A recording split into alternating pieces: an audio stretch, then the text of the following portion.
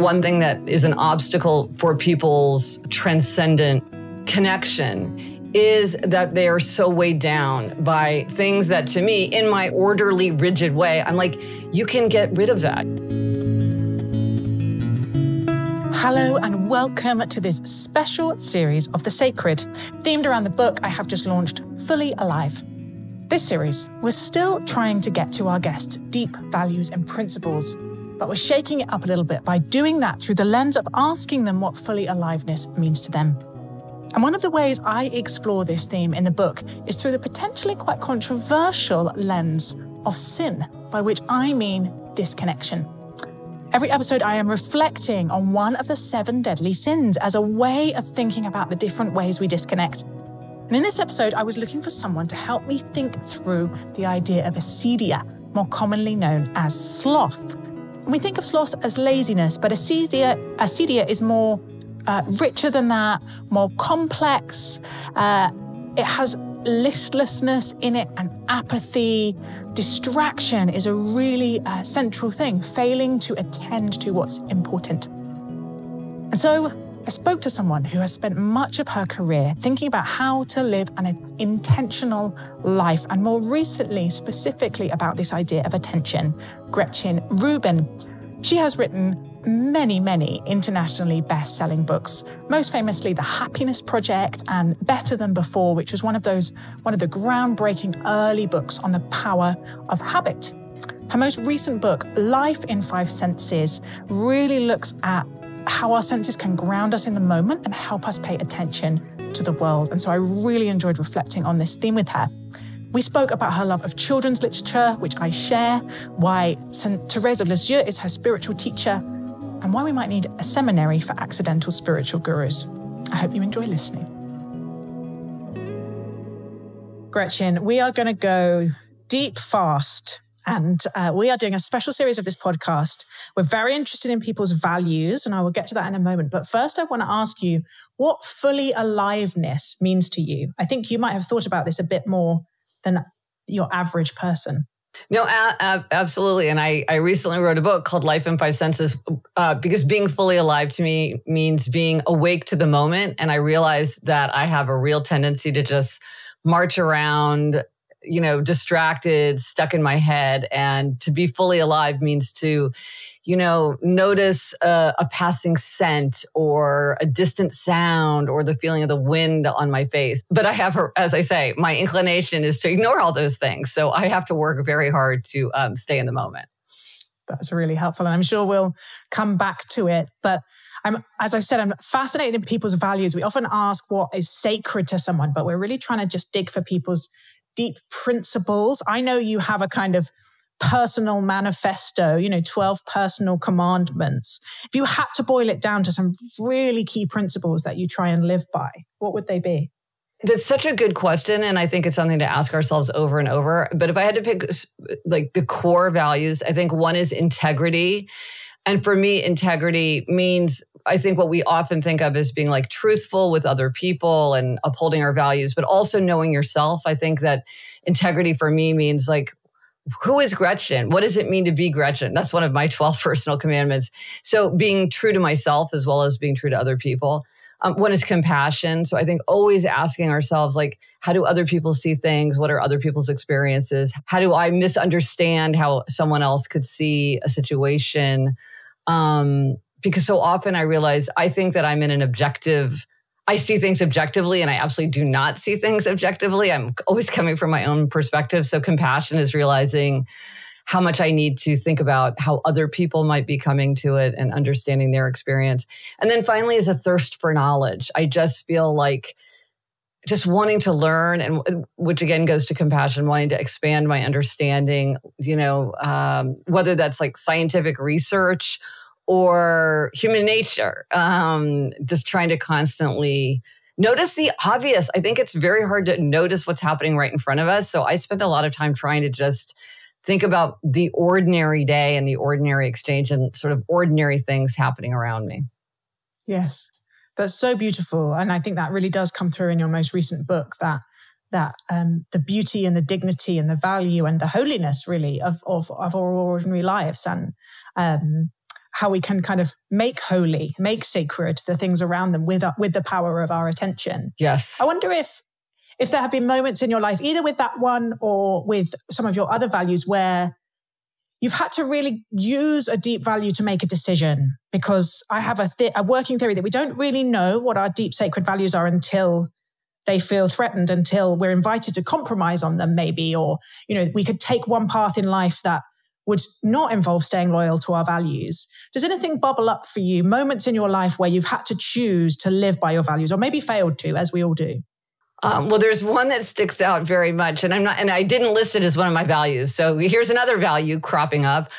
So one of my sort of mottos for myself is to choose the bigger life. Whenever I can't make a decision, I think to myself, well, which decision represents the bigger life? And it's funny, what I found is over and over, you can have kind of your pros and your cons list equally balanced.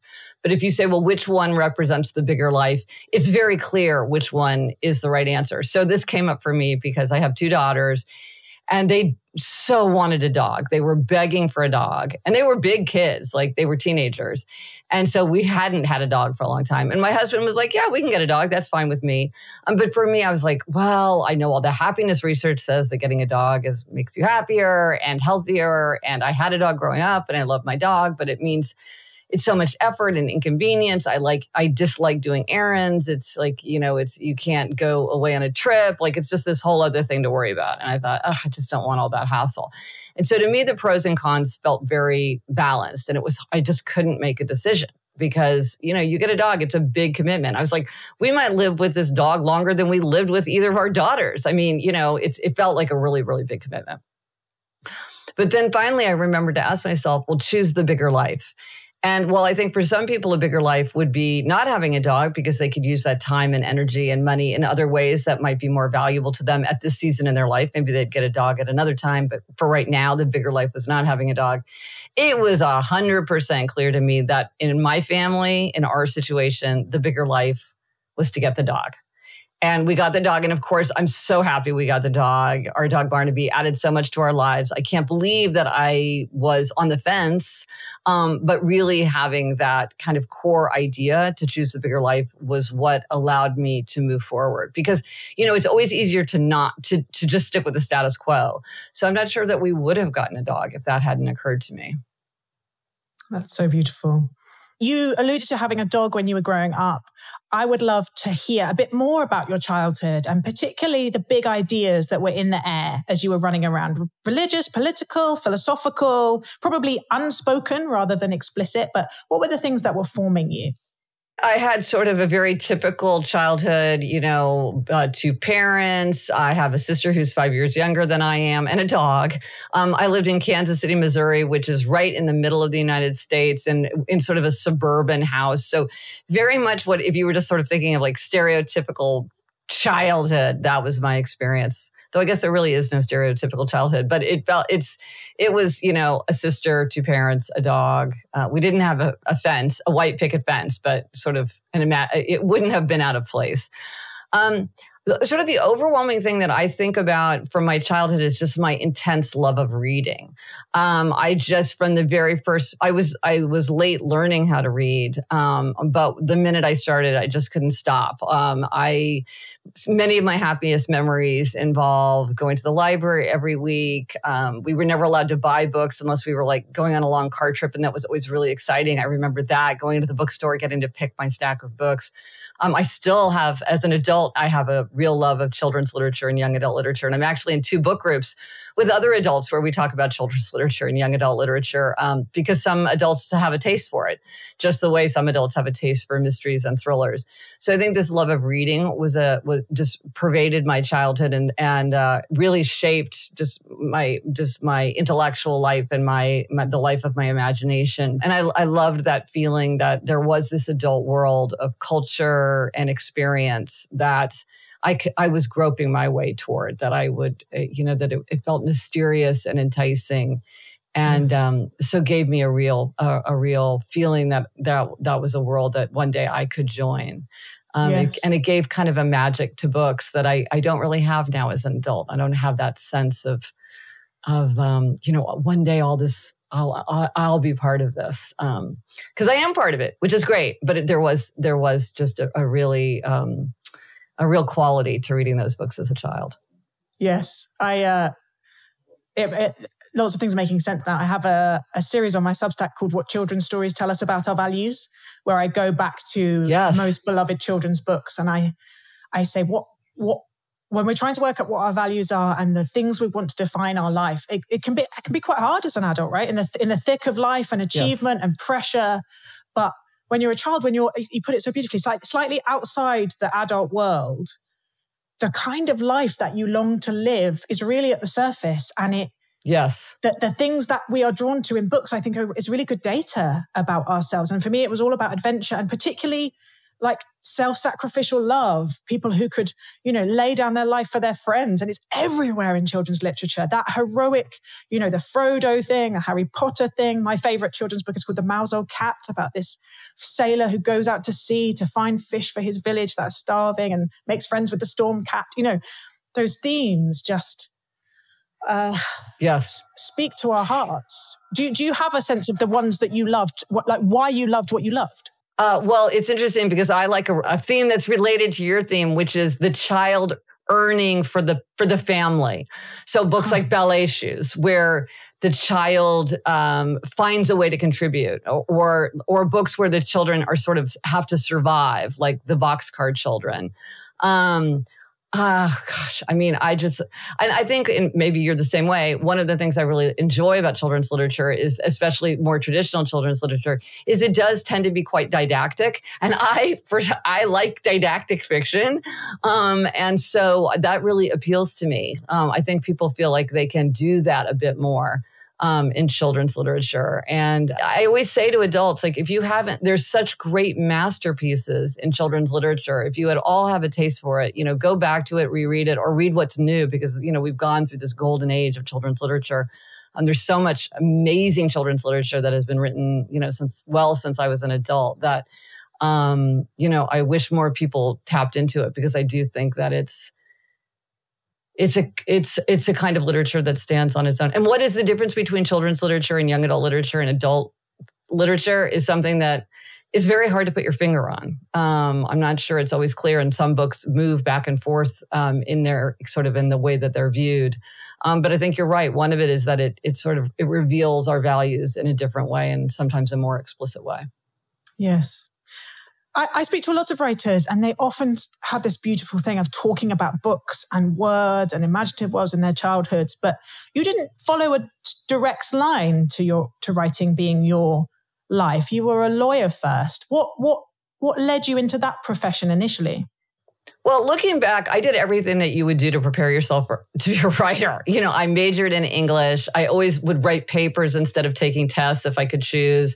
As a child, I had, and I still have them in my office right now, right above my head, is these blank books where I would write down all quotations that I love from books that I was reading. But, I went to law school for all the wrong reasons. I was like, well, I'm good at research and writing, and it's a good preparation. It's great education. I can always change my mind later. This will, keep my options open.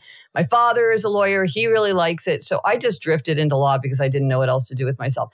And I'm very glad that I did. In the end, I had a terrific experience, and I'm really glad that I did start my career in law, and it shapes my writing to this day.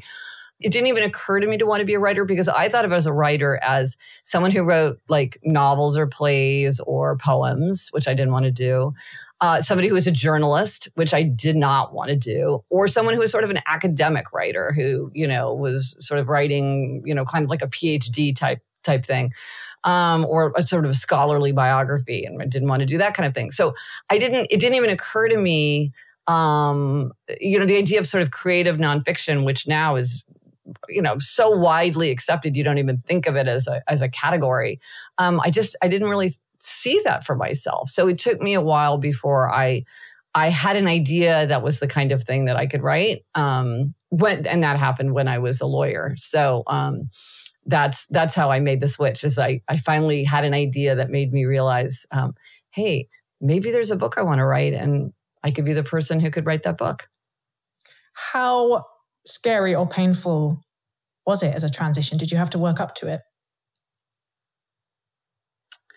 That's a great question. And looking back, it wasn't as scary as probably it should have been. One of the things is my first book was called Power, Money, Fame, Sex, A User's Guide. And I started researching it and doing like all the note taking while I was still working. So I had done all this work. And then I went to the bookstore and got a book called something like How to Write and Sell Your Nonfiction Book Proposal. I just started following the directions. And I thought, at a certain point, it occurred to me, well, I'd rather fail as a writer than succeed as a lawyer at this point. So I really need to take a shot. I need to either fail as a writer or make it as a writer. I need to just give it a shot.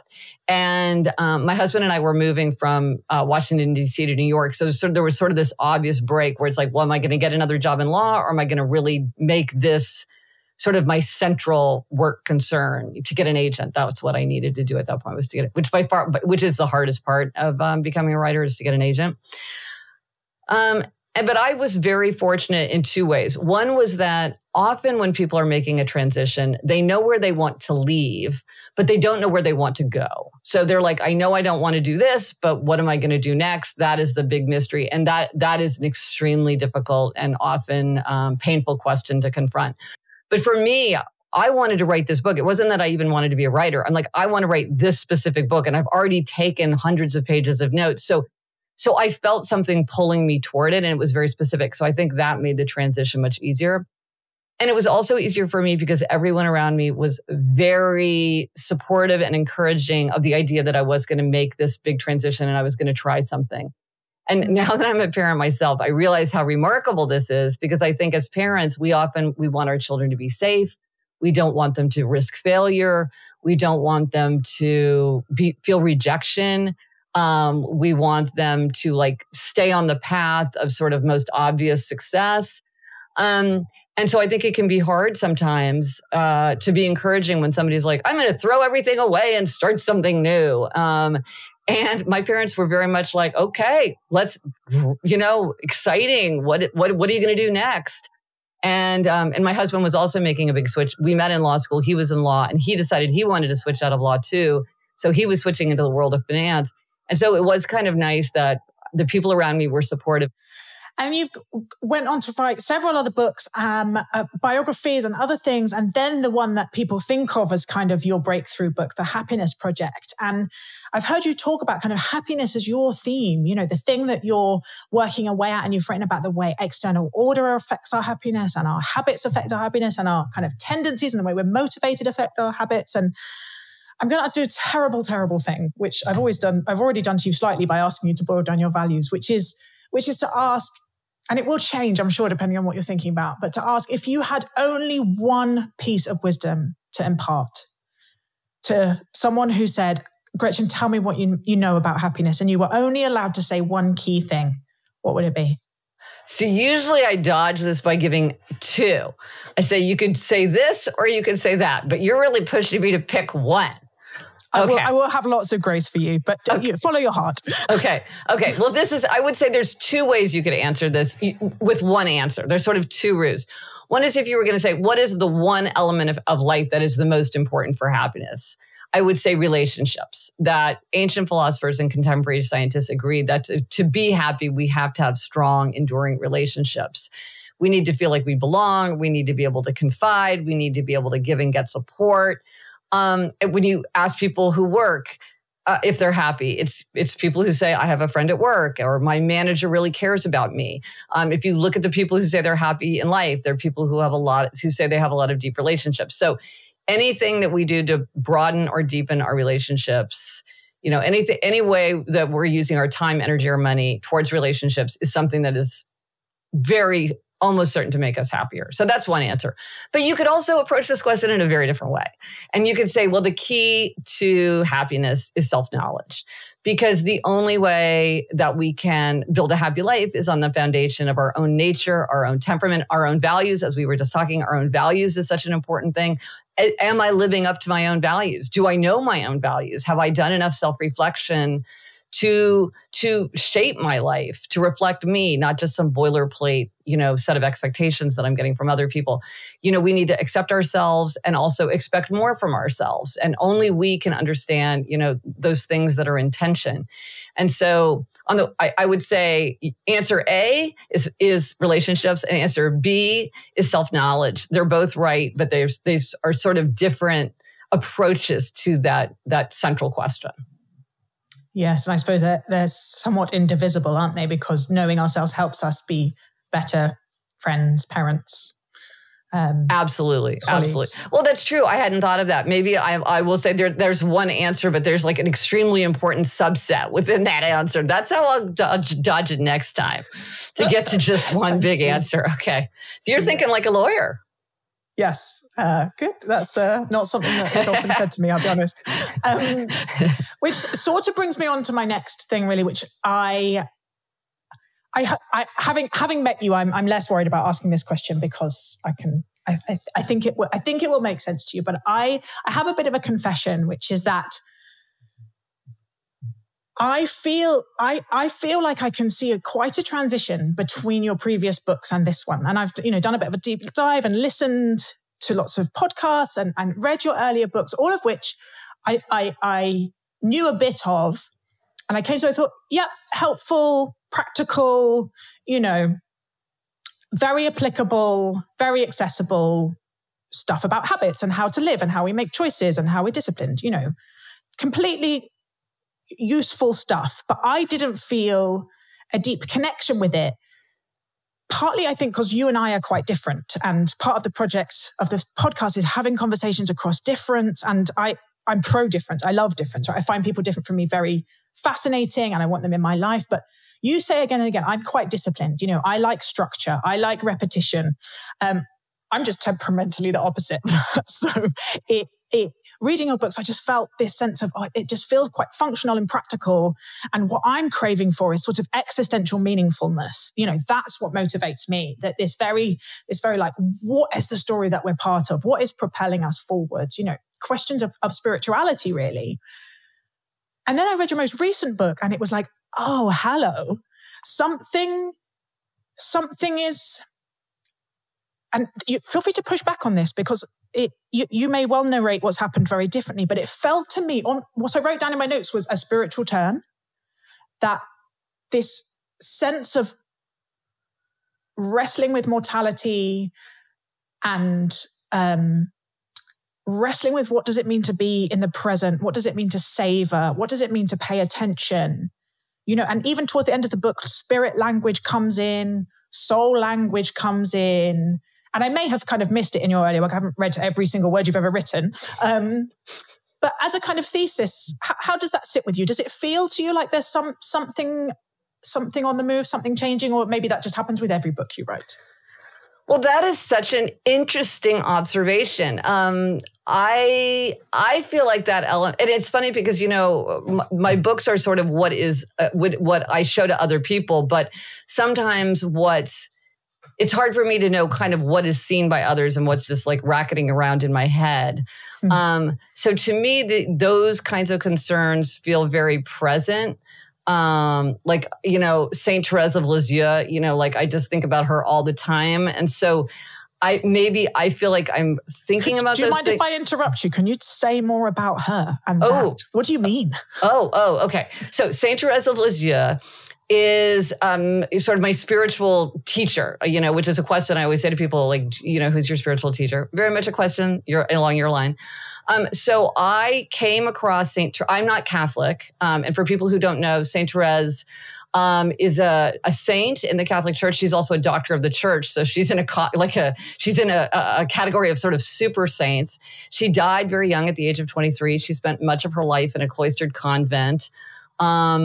And when she was a nun, her biological sister was her mother in the convent, sort of in the structure of the convent. And so, under discipline, this sister mother asked Therese to write the story of her spiritual life. And so Therese did. And this is this book called Story of a Soul, which is her spiritual memoir. And again, she died at age 23 in France of tuberculosis. And this book, I have read it, 5 times, 7 times. I've read like 15 biographies of Therese. I have a book of the photographs that were taken of her. I'm thinking maybe I'll go visit Lisieux and see there's, all of her relics and all this stuff.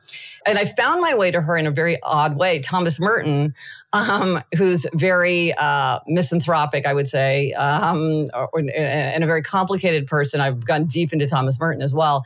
He mentioned Story of a Soul, and he mentioned St. Therese in kind of a very reverential way. And I'm like, how is it that Thomas Merton, given who he is talking about St. Therese in this way? And what's funny, I really, this memoir is not something that it will appeal to everyone, but it's so profound. I get something different from it every time I read it. She's very funny, which you don't think of a saint as like having a good sense of humor. And so, I think about it, it just sort of was running through my head all the time. I choose all, or when one loves, one does not calculate, or, the lily and the rose versus the violet. And, so to me, that's very apparent, it kind of in my head, but I think that you're right in my writing. Maybe that isn't always as apparent. And yeah, maybe it did come through more. I mean, I'm getting older, and I think as you get older, you're just naturally thinking more about mortality and the ends of things. And so maybe that also brought it forth. But that's interesting that you perceived it to be a shift. It didn't feel that way to me, but now I want to go back and reflect on that. That's very interesting. Hi, I wondered if I could ask for your help. You may have noticed that we've been doing a lot of work behind the scenes to make this channel more beautiful, more enriching, more thought-provoking, and more life-giving. But 87% of you watching on this channel are not yet subscribed. So I wondered if you would just hit the little subscribe button. It means that you'll get these really thoughtful conversations in your feed, and it will also help other people find us. Thanks very much.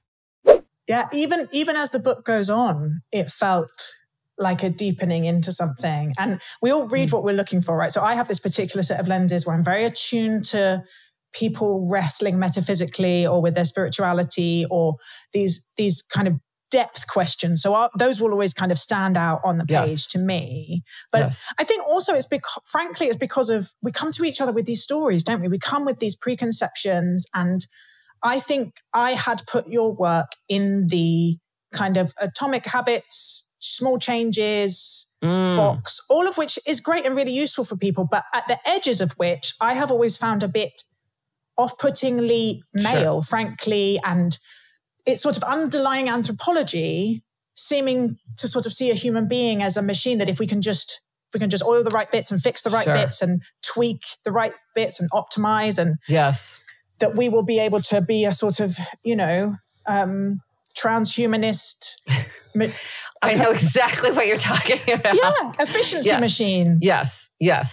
And honestly, I think it probably was never there in your work, but the process of talking to people different from myself means again I'm confronted with my prejudices, and that was one of my prejudices. And then particularly this last book, can I just read you a little bit that I thought was so beautiful? Oh, well, I would love that. Yeah, and it's in between these very, as I said, and it's not to denigrate the ordinary. I think you're making a very profound point that when we pay attention to the ordinary, we can hallow our lives. And it's in between, suggestions to think about your paint colors and really smell a candle and think about what music you need, these very everyday applicable things. But then you have this meditation on a traffic cone. Oh, yes. Where you say right at the end, and the impressions that rose into my mind as I gazed at that cone were just as intense as the sensations of my body. In this moment, I felt a sudden affection towards the people around me with a tenderness that expanded to encircle the world. All those people with all their faces and songs and jokes and luck. I was wide awake with so much sensation pouring in that I felt electrified by it. Then with a fresh gust of wind, rain began to fall, the light from the sky darkened, and the traffic cone faded back into an ordinary street object. The moment passed, but it lives again now, and will forever, for as long, or at least for as long as I live. Look, look, look, stretch out your hand. And you saying you're reading Therese of Lisieux makes that make much more sense. Yeah. Well, no, and it is funny because I am always groping toward the transcendent through the practical. Because I think that one thing that is an obstacle for people's sort of transcendent connection is that they are so weighed down by things that, to me, in my orderly, rigid way, I'm like, you can get rid of that. You can deal with that. If you would get enough sleep, you would be laughing more. If you would, and so I think I always am like, let's get the things that are standing in our way out of our way, and then we can go. We can get to higher places, because I think people just feel weighed down by all this stuff that is just, it's inconsequential, and yet it's an obstacle. I'm so glad that spoke to you, because that was one of the most profound moments of my life, certainly. And writing that was one of the most, gratifying creative undertakings. It took me a long time to write that, as you can imagine, to say exactly what I wanted to say. And I felt that I did say exactly what I wanted to say. So I'm so pleased that it resonated with you. Yeah, I could see it on your face, the being back there as you heard it. Yes. Does it feel more vulnerable and exposing to write about those kind of transcendent things? Yeah, for sure. Yeah, more than the practical things. Yes. Yeah, but it's funny though. But I take such great delight in like the five tastes of Heinz ketchup. That I do feel like there's sort of a delight in that too. But yes, it does feel much less vulnerable for sure. Yeah. One of the people that I had on last series is called Catherine May, who wrote a book called Wintering. Yes. Who is just a very delightful, thoughtful, wonderful woman who in some way is also just thinking aloud about what a good life looks like. What is wisdom? How do we pay attention to the world around us? Her most recent book's called Enchantment, which they resonate with each other in some ways, because they are just this sense of, there's a prayer I pray a lot, which is, God, help me receive the gifts I've already been given. Yes. Well, that's why I wrote the Happiness Project. Yes. Well, let's say more about that, and then I will say what I was going to say about Catherine May. Oh, yeah. I didn't mean to interrupt you. No. I mean, one of the main reasons that I wrote the Happiness Project is I'm like, I don't have enough gratitude for what I already have. And so I really wanted to, not be distracted by just sort of like the minor inconsequential troubles of every day, and really have that deep appreciation for everything that I had. Yeah. Because it's easy to lose touch with that. I find, at least for me, which is why I have to write books like this it's like as a discipline to stay focused on it. Yes. But what were you saying about Catherine May? Yes. Yeah. It's hedonic adaptation, isn't it? I think it's all of us. There's a terrible or it's just, it's the negativity bias where you're more focused on like what's going wrong, or you're thinking about your to-do list and, this future focus and this negativity focus for sure. Yeah. Yeah. So the Catherine May and I reflected, and another person that's been, I guess, on the podcast and I'm in conversation with is Oliver Burkeman, who's written a book called, I love Oliver Burkeman. Yes. Isn't he amazing? 4,000 Weeks. I'm going to be doing some stuff with him for my book that I've got coming out in May, because we're both sort of obsessed with what wisdom means now in this world. But both of them have found themselves in this strange position of sort of guru adjacent. Yes. That they've written these books which, similar to you, are really about their own, what do I think wisdom looks like? What do I think? How do we treat time? How do I deal with hard times? How do I get enchantment in my life? But having written about them so powerfully and beautifully and intelligently, they now have lots of people coming to them and saying, teach us what does it mean to live a life, and teach us, Gretchen, what does it mean to live a happy life? What does happiness look like? And Catherine and I joked about a sort of seminary for accidental spiritual gurus, because that is hilarious. Yes. I think that's needed, because in a time when actually religious affiliation is going down, there's some good reasons to be skeptical about traditional religious leaders, traditional forms of authority in all kinds, actually. The people that we used to follow and used to teach us, for some good reasons and some bad reasons, fewer people access them. And so we're looking for podcasts and books to teach us wisdom and teach us how to live. And people who write brilliant books can find themselves catapulted into these positions. And so I was reflecting with Catherine that there's no training for that. I am so on board. The Seminary for Accidental Gurus, I am so on board. I would love that. Gretchen. Because here's the thing that I wish. I wish that there was like an ordinary tradition ritual of blessing. Because I feel this intense desire to give a blessing, which seems incredibly arrogant. And I would think, well, if I was a minister giving a blessing, it would be elevated. But I'm just me.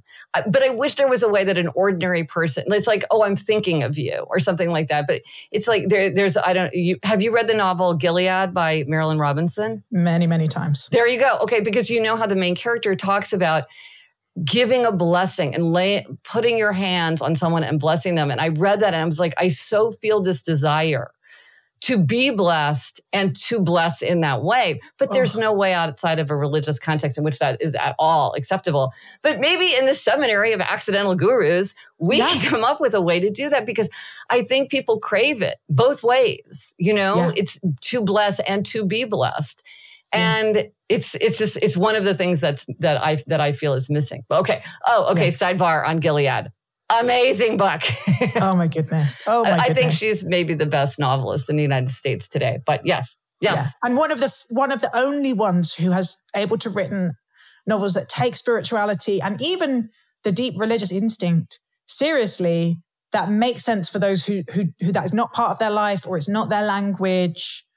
It's one of my deepest frustrations that we don't know how to talk. These things are beyond words. Our deep longings for transcendence are so hard to put into everyday stories. What a great question. I would love to reflect on novelists who do that. Like Wendell Berry comes to mind as someone who does that to some degree. Yeah. Graham Greene. Yeah, well, for sure. Graham Greene, absolutely. But it's on one hand, right?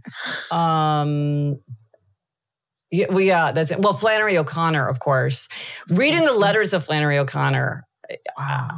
Her fiction, something like Wise Blood, is so, I find it so mind-blowing that I almost can't stand it. I almost can't stand to read her fiction. It's so charged. Yeah. But reading The Habits of Being, her collection of letters, you have to read this. If you have not read The Habits of Being, it's so good. Yeah, and it's all about these issues, because she's trying to think of how do I address spiritual issues basically for unbelievers. Yes. Yeah. Oh, that's the question of my life. Yeah. Gretchen, my mind's just gone on 9 different directions. So let me take a breath and say, on blessing, I am going to send you a connection with two former guests on the podcast who are friends. One's called Vanessa Sultan and one is called Casper ter Kuile. And they have a podcast called...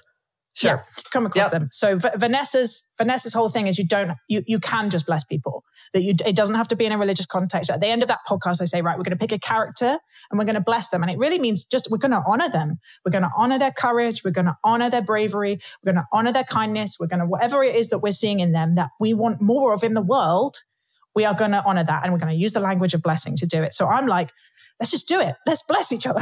Let's just, take that mantle, and move into it. And maybe that's your next book.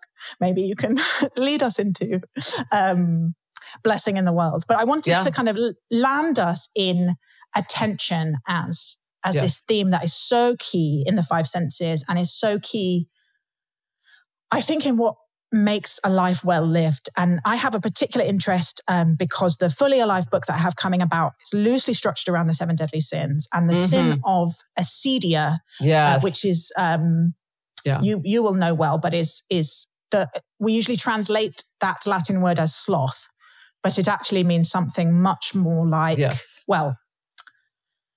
many things, but distraction, apathy, listlessness, joylessness, failing to attend to the important things of life. With kind of a hopelessness. I always think of it as having kind of an element of hopelessness to it. Yeah. Yeah. It's so rich. It's like shalom, right? It sort of is peace, but also not just peace. It's something that much bigger than English can hold. Yes. But I was thinking about acedia a lot reading your book because I start with a sin and then say, what's the opposite? You know, what are we moving to? What are we wanting to move away from? Acedia. What are we wanting to move towards? Attention, and attention to the things we want to define our lives. You know, our deep values, your personal commandments, maybe. Mm-hmm. Could you say a bit about attention as a habit or a practice? And there's loads on this in your book, but what are the things that you are holding most dear to you about attention that you would love other people to learn about in this incredibly contested life that we live, where attention is a very scarce commodity and we absolutely have to fight for it? Yes, and I feel like I'm prey to all the distractions that we all are, and I just think just naturally in my own nature, I'm very up in my head, and so I'll be walking on a beach during the sunset, and I'll be so busy like rewriting a paragraph in my mind that I just complete, and I can focus very deeply, which is a strength but also a weakness, because I can just all of that gets blocked out, and I'm just, focused on my head. And so, there's many practices that people use to try to pay more attention. But for me, I really found that really trying to pay attention to the five senses, because that is what is happening right now. And often when I pay attention to my five senses, then I engage more deeply in what's happening around me.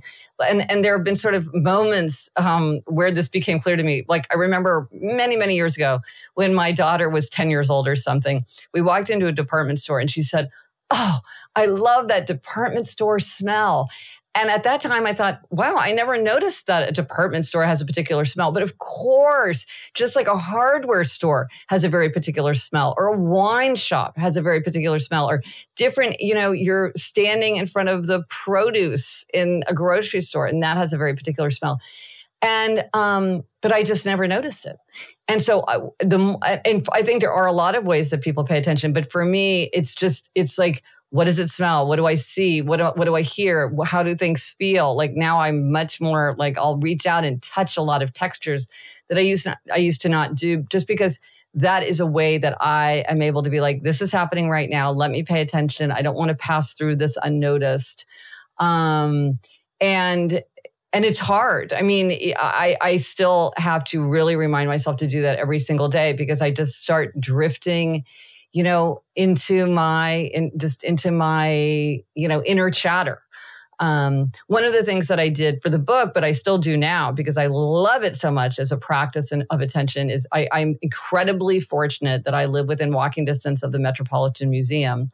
And so I go every day that it's open. And this for me is always reminds me, like, come back to the present, what's happening right now, really look, really listen. And that's a way to kind of let my mind off the leash and just explore and play, but also stay in the moment. Look, what's changing. The Metropolitan Museum changes all the time. When I went rarely, I thought it was always the same. Now I realize it's changing all the time. So for me, that is a really kind of grounded, accessible way to pay attention to the moment, because I think that's an idea that many people say that they want, but it's very hard to put it into practice because it's an abstract idea, and we're constantly being pulled out of the moment.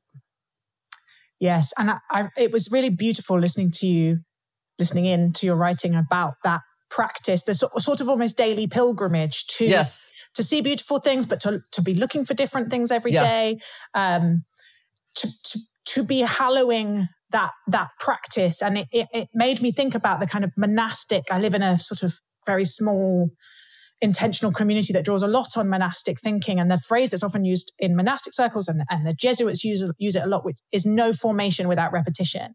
Yes. And I think that we're so allergic to repetition in general in our culture. I am naturally very allergic to it because we think it's sort of scarcity and we get bored easily. You talk about smell blindness, but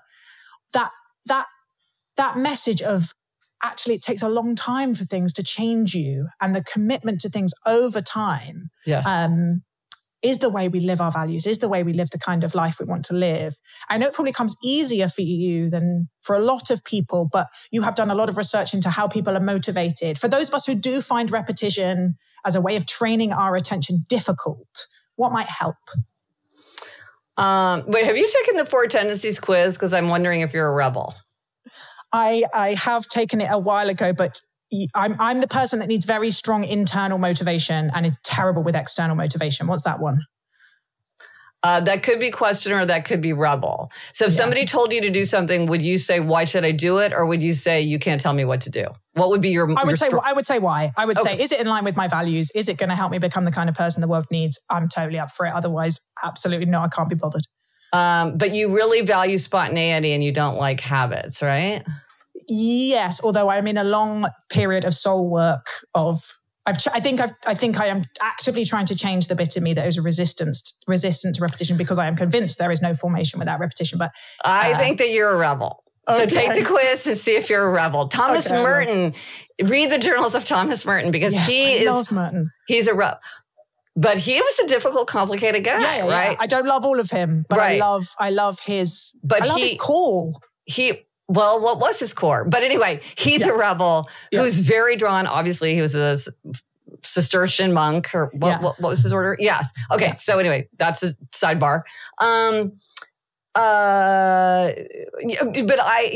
think that, but if you're a person who values what can be gained through repetition, but you sort of resist repetition, I think the thing is, how could you achieve the same aim in a way that's right for you? So maybe you would say something like, well, for me, the repetition is going to be that I go for a 20-minute walk every day and really pay attention to what I see, but I'm going to go different places every day. And the repetition comes from the repeated practice, but you make it feel more interesting to yourself or more enticing by saying, like, I'm going to do this to explore my neighborhood. And in this way, or I'll do it at different times of the day. So it will be a different experience. Because for me, things become more interesting as they are exactly repeated. But I think you're exactly right that for some people that feels very confining and also sort of like a wasted opportunity. Like, the world is so rich. Why would you do the same thing over and over and over again when there's so many things that you're not tapping into, which is also completely valid. And so I think I really think that there is no one right way and there is no one best way, and that we all have to find the way that's right for us. And so you can think about an aim, and we can agree on an aim, but have very different paths to arrive at that aim, because people are just very, very different in their nature and their values. To me, the repetition is extraordinarily appealing and engaging, but I can see that why for some people that would be off-putting. I think my final question for you, Gretchen, is happiness still your theme, or is it evolving? Well, I think my theme has always been human nature. That's my overarching theme. Even writing a biography of Winston Churchill, like, he's such a gigantic figure that you can see human nature more easily just because it's on such a giant scale. So I think, happiness is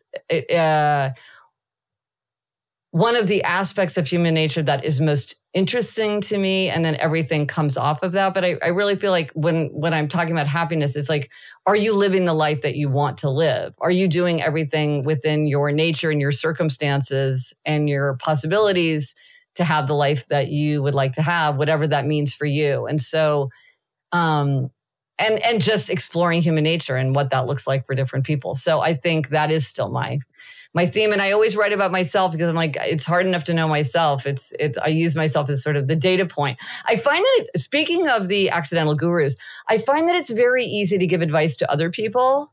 And I know exactly what advice to give to other people. But then when I try to take that advice to myself, I often find that it's more complicated than I thought. And so I can tell from what people write. I'm like, have you tried to take this advice? Because I think many gurus do not try to take their own advice. There are many unprincipled gurus and many gurus who don't even seem to occur to them to try to practice what they preach. Because when you try to actually do it, it turns out to be pretty complicated, I find. So I always test it out on myself and the people around me to see what I get.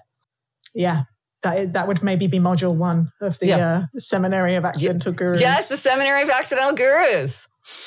Gretchen Rubin, I have so enjoyed speaking to you for this special Fully Alive series of the Sacred Podcast. Thank you so much for your time and your wisdom. Thank you so much. I so enjoyed our conversation. Well, I really enjoyed that. And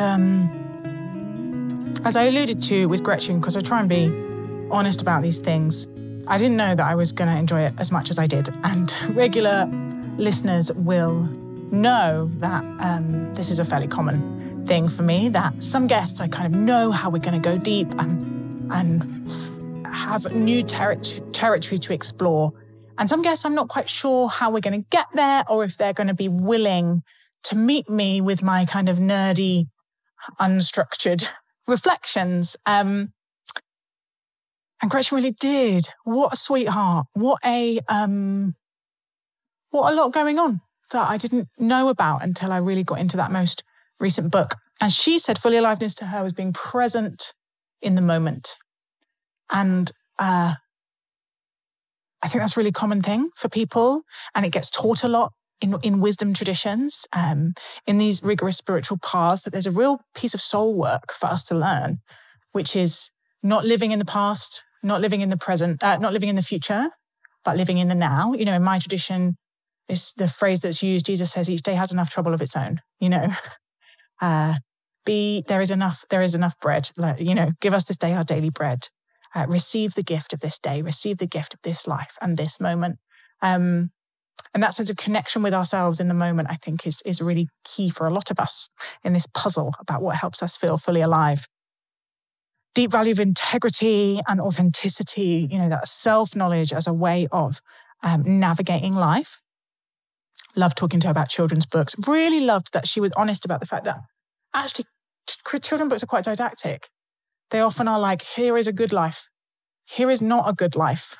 You know, that muddiness and moral complexity, which I think we do also need and crave in great art, but that we also need exemplars. We need stories that can help us frame the kind of lives we want to live and our own values. And children's literature is often really, really good at that. I loved that she said, you know, the key to happiness is these two things, relationships and self-knowledge. And I don't think that they're opposite, that one focuses us in and one focuses us out, because I think wisdom and a good life needs some of both. But that actually the more we know ourselves, the more we can be in healthy relationships. The more we're in healthy relationships, the more we can know ourselves. That those things are interdependent. Really didn't see it coming. St Therese of Lisieux as a spiritual teacher, brilliant. Makes me want to go and read everything she's written. And also, I love Thomas Merton, but I'm no expert. And it made me go, probably need to dig a bit deeper into Thomas Merton rather than just like, you know, extracting all the quotes that I already agree with.